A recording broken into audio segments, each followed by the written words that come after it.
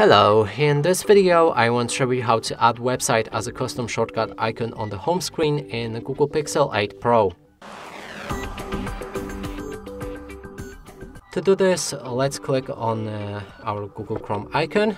I'm not sure if this feature is available for other browsers, so I'll be using this one.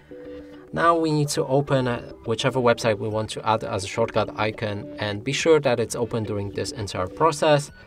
Click on the three dots in the top right corner of the screen and select Add to Home Screen. You'll be able to rename your icon however you like. When it's ready, select Add to Home Screen, and then go back.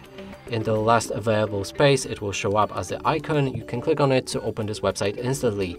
And that's it for this video. Hope you like it. Please consider subscribing to our channel, leave a like and a comment below.